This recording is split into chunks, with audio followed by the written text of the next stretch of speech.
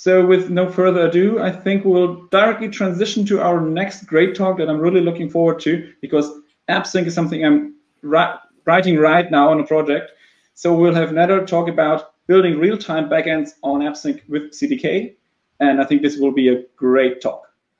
That's right. I'm excited about this. If you watch, you have to keep up. Nader is the fastest coder on the face of the planet. So I've watched him in meetings create full applications while I was trying to stay awake. So without further ado, we're excited to see you, Nader, and here we go. Hello, everyone. Welcome to my talk. Today, I'm going to be talking about how to build real-time backends using GraphQL, AWS AppSync, and CDK. I'm really excited to be here at CDK Day, my first CDK talk, so I'm pretty excited about that. My name is Nader Dabit. I work as a senior developer advocate on the web and mobile team here at AWS. Been here for a little over 2.5 years. So let's go ahead and dive right in because we have a lot to cover. First, I'm going to be doing an introduction to GraphQL. We're going to then look at AWS AppSync and how GraphQL fits into that. We're going to then look at how the CDK classes and constructs allow us to use AWS services to build an AppSync API. And then we're going to do a live coding demo, building an API from scratch and deploying it and testing it out. So let's dive into GraphQL. What is GraphQL? Well, if you look on the internet, you might see this definition, a query language for your API. This doesn't really tell you a lot about what GraphQL is, so let's dive a little deeper. At the end of the day, a GraphQL API allows you to do this. You describe your data using a GraphQL schema, and your data is not only described in your schema, but also the operations against your data.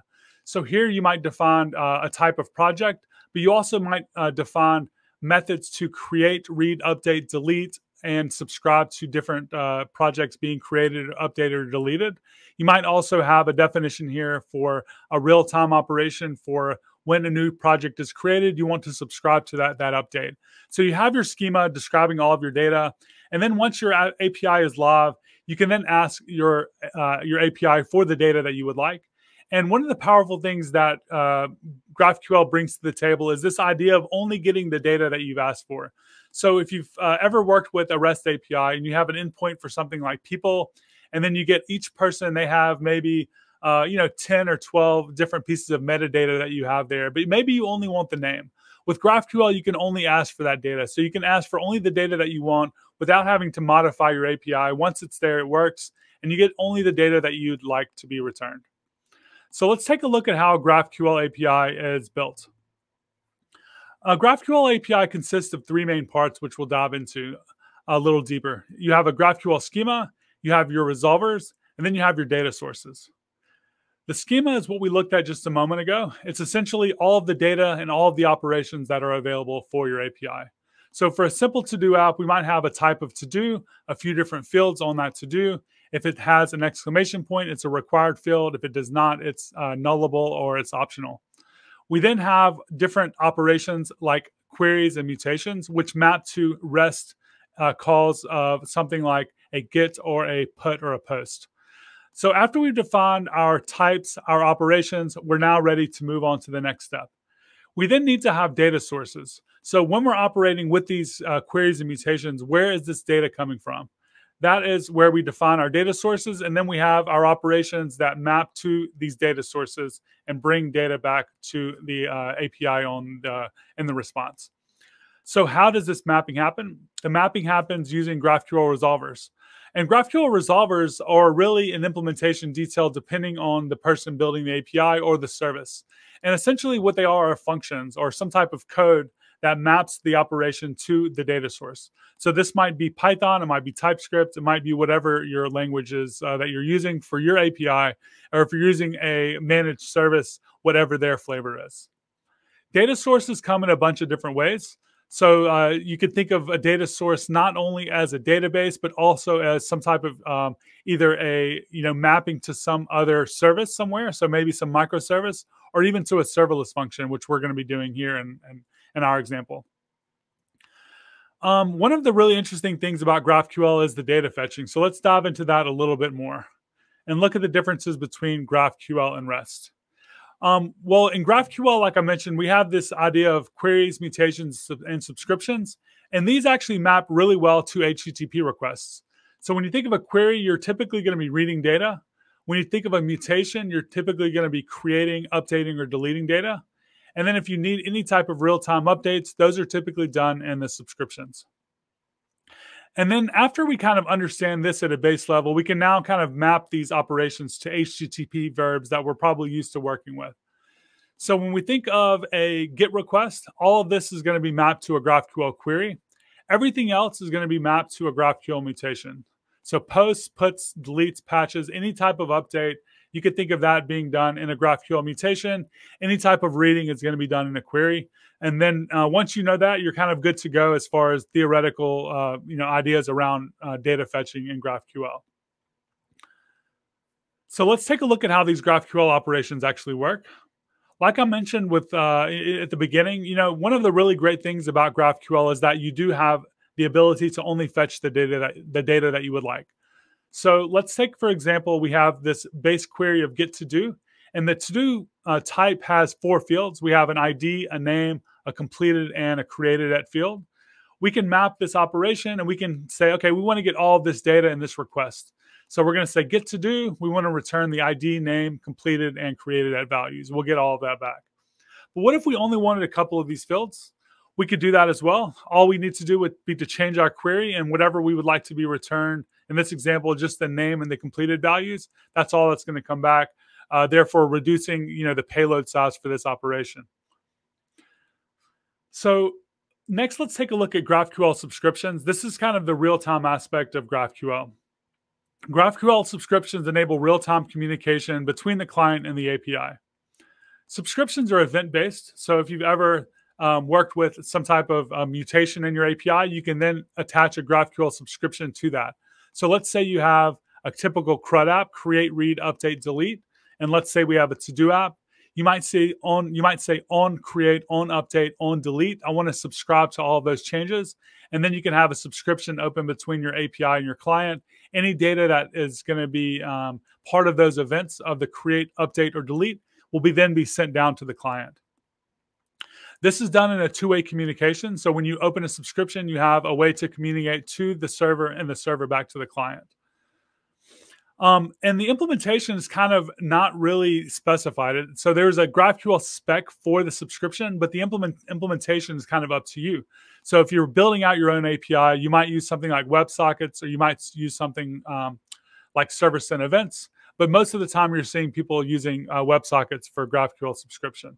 So they're implementation agnostic, but typically they're done using WebSockets. And subscriptions work really just like mutations and queries.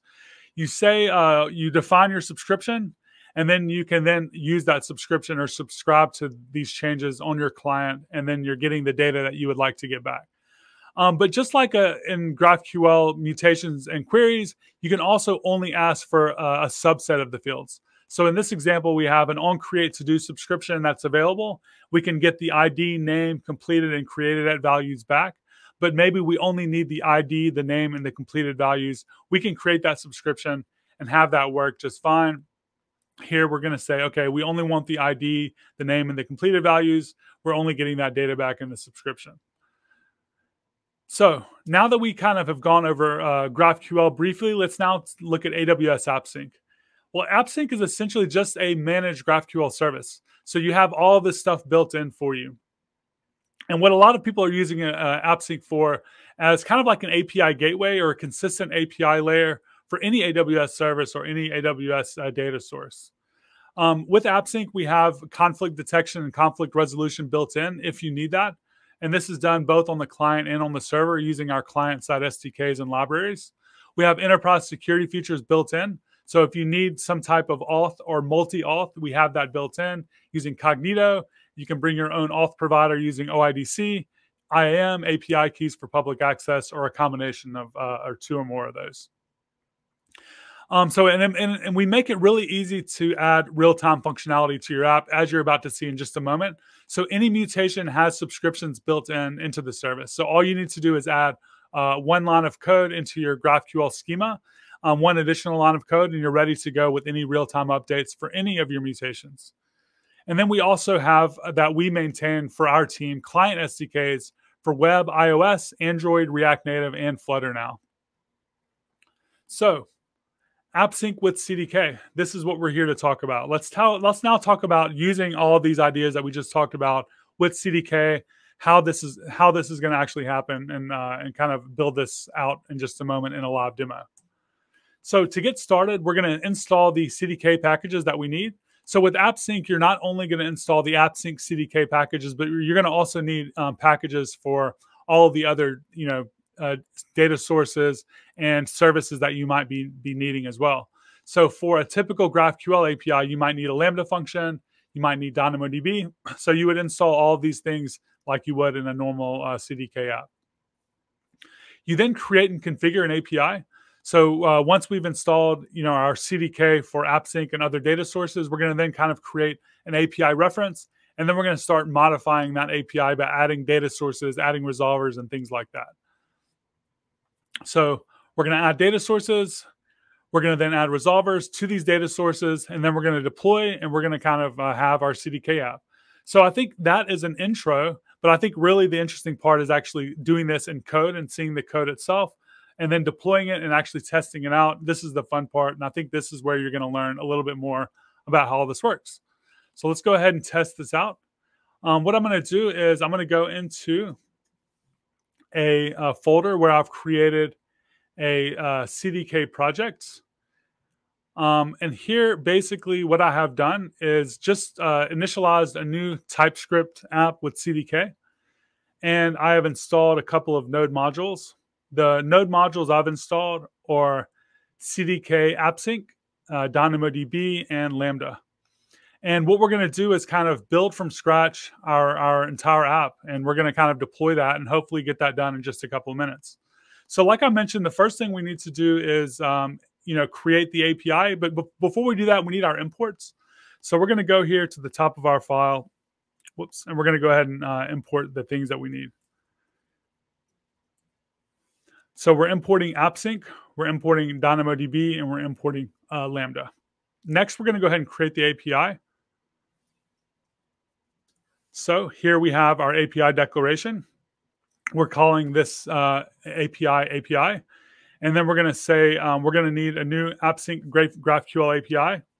We're going to then give the API a name. And this is going to be the name that is in your dashboard. So in the service itself, this is kind of what you're giving the name to this API. I'm trying to zoom in to where this looks good. I think this is a good zoom level. So the name of this API is going to be CDK Notes AppSync API. We then need to define our GraphQL schema. And this is essentially going to be kind of the location for your GraphQL schema. So I've defined this as GraphQL/schema.graphql. And here in this GraphQL folder, we're going to write our schema in just a second. And then we have our authorization configuration. Now, I mentioned that we have authorization and all of that built into the service. And you can do multiple authorization types. And to do kind of your authorization configuration, you need to have a default authorization, and then you add any additional authorization modes. So you need one default. And for this example, I'm using a default of API key.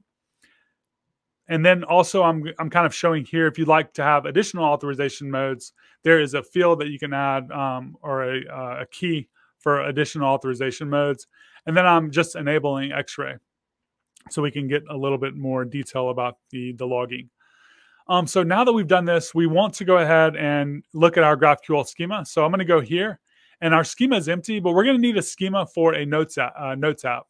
So I'm going to go ahead and create a schema here. So we have a type of note, and the note has an ID, a name, and a completed Boolean. We then want to define operations against this note. So we have a query, we have a mutation, and we have a subscription. The query that we have is a list notes query, and this returns an array of notes. We also have a create note mutation that takes a note as an argument and returns a note. And for GraphQL input types like this, we actually have to define a separate type. So we have a base type, and then we have an input type. Input types are essentially the arguments that you're going to be passing into your operation. So that's kind of why we have this note input here. And then we want to make a subscription for whenever someone creates a new note. So what I've done here is I have on create note. And this is kind of the description definition itself. But to enable subscription on the service, to kind of have all of this configured and wired together on the service side, all we need to do is say at AWS_subscribe and pass in the array of mutations we would like this subscription to fire on. So here on create node, we want to make this subscription fire when a new node is created. Therefore, the subscription operation that we're passing in here for the mutations is create node. So whenever someone creates a new node, this subscription is going to fire, and therefore we have our real-time functionality going there. So our schema is done, and we can close this and continue on. So the next thing we want to do is do some logging. So we might want to, for our client application, have the GraphQL API URL. We might want to have the GraphQL API key and maybe even the region. So that's kind of some pretty basic logging stuff we're just going to log out there. The next thing we might want to do is go ahead and add our data source. So for this, we're going to have a Lambda function as the data source, meaning we're going to map all of the GraphQL operations into a Lambda function. And in the event, we're going to then have all of the metadata about the operation. So we're going to have arguments. We're going to have things like the query or the mutation.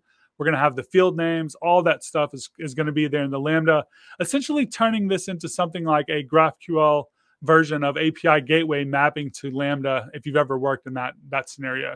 Opening up, a lot of opportunity for you to do stuff, and also letting you write in your own favorite programming language. In this example, we're going to be writing in JavaScript or TypeScript.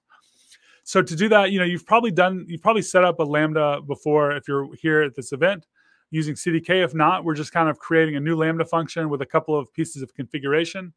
We're going to go ahead and set the folder as Lambda FNS. So I have that folder created here with a few empty functions. We're defining the handler, and we're defining a memory size. And then we're attaching this function as a data source by this line right here, which is really interesting because this is kind of specific to AppSync. We're saying, we define the API way up here. Go up a little bit. We define the API, right here. We're saying const API. And now we're actually using that right here. We're saying API.add Lambda data source, passing in the data source name or reference and then the actual data source. So now that we've created that data source, what we can do now is create resolvers on the data source. So what we want to do is have two resolvers. One resolver for the query and one resolver for the mutation.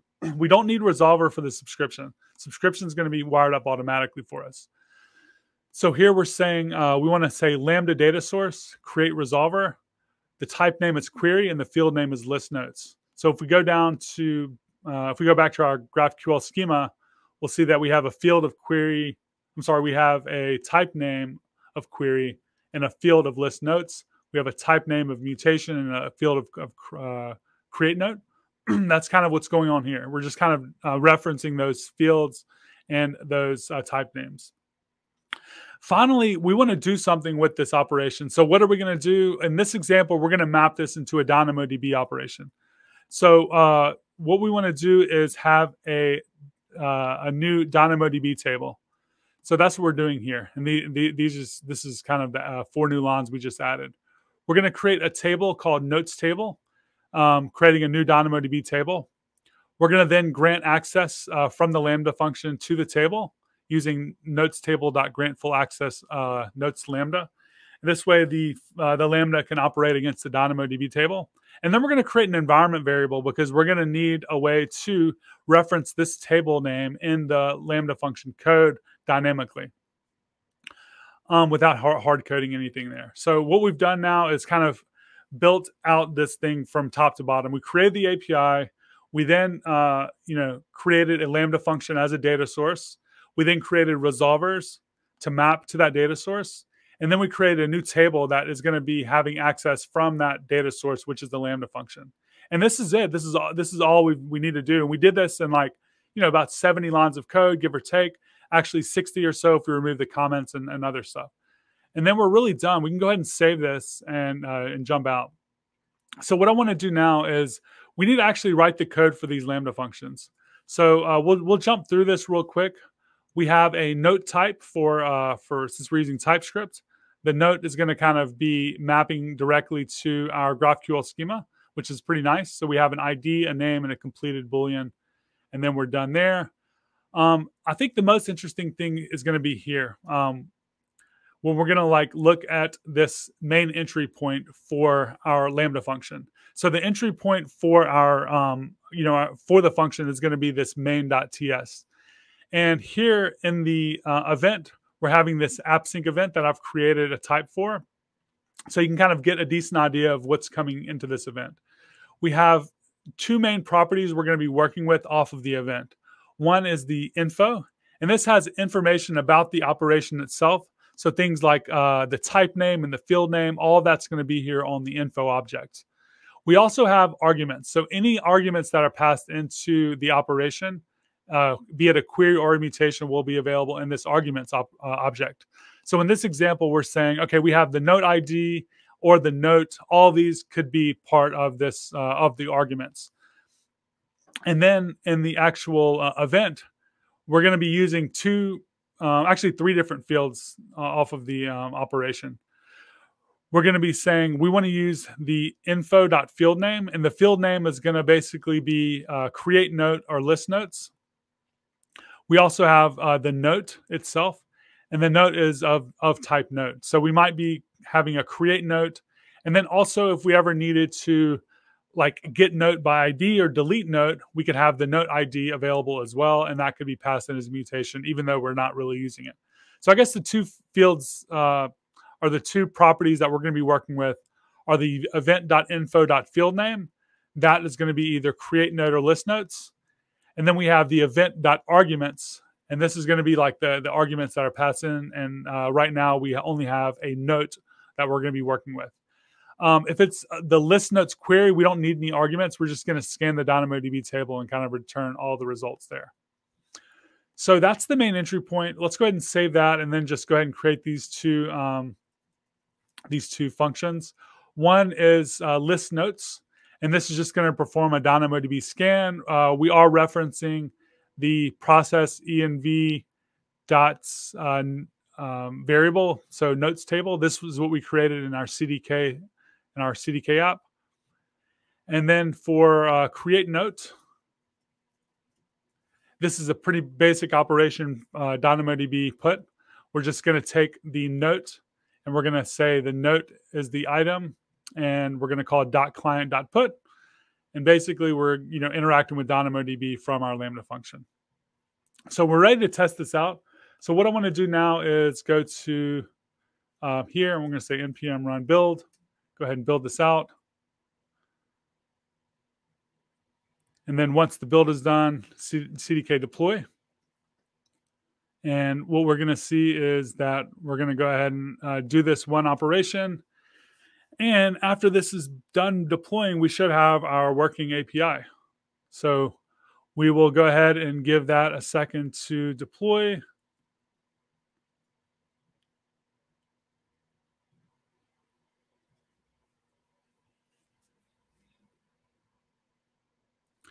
And once it's deployed, we'll see that we have our API key logged out. We'll have our GraphQL API URL endpoint, our region logged out. We should be ready to test this thing out. So what we'll do is we'll go to the AppSync console. And I'll zoom in a little bit, or a lot bit. Oh, that's too much.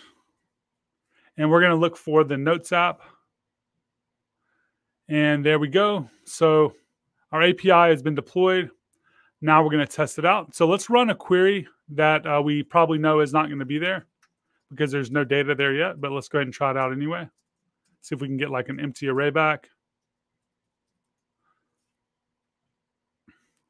All right, so operations seem to be working. So let's go ahead and create a new note.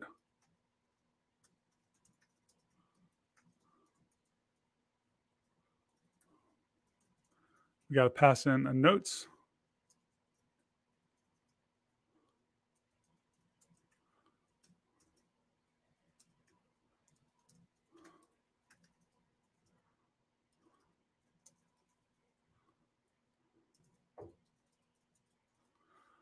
All right, so there's our note. Looks like that came back successfully, and we now see that our API is working. So let's create one more notes.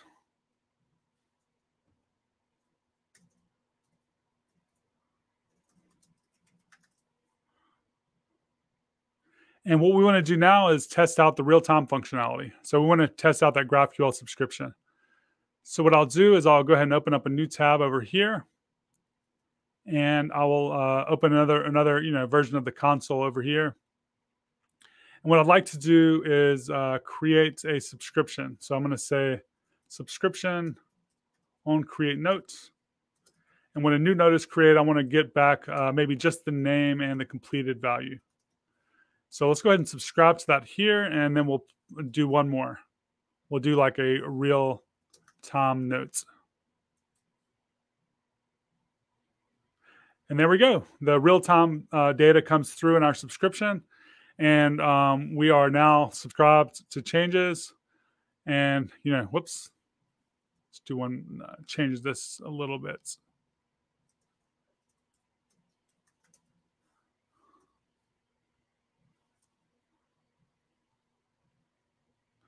And we see that those changes are coming through here. So that was it. That was pretty simple to create, an API from scratch. We did that in just a couple of minutes. So, and with that, I will go ahead and finish this off. So thank you so much for checking this out. My name is, again, Nader Dabit. I'm Dabit3 on Twitter. If you look on my GitHub, you'll actually see this project, there for you to deploy. It's called AppSync CDK Backend. So if you're interested in that, go to github.com/Dabit3, and you'll see that the CDK AppSync backend project is somewhere at the very top of my GitHub repos. So again, thank you so much for watching. I hope you learned a little bit, and I'm looking forward to seeing the rest of the talks for CDK Day. Yeah, thanks, Nader, for this perfect talk. And I was so happy to see this because, a spoiler, I wrote the initial AppSync code in CDK, so I'm really happy that somebody's using it. And and you can see a blog post he wrote on the AWS blog. It's about 2 days old, I think, so you can read all these things again. Over to Marek. Yeah, thank you so much. Thanks also, Nader, for a great talk.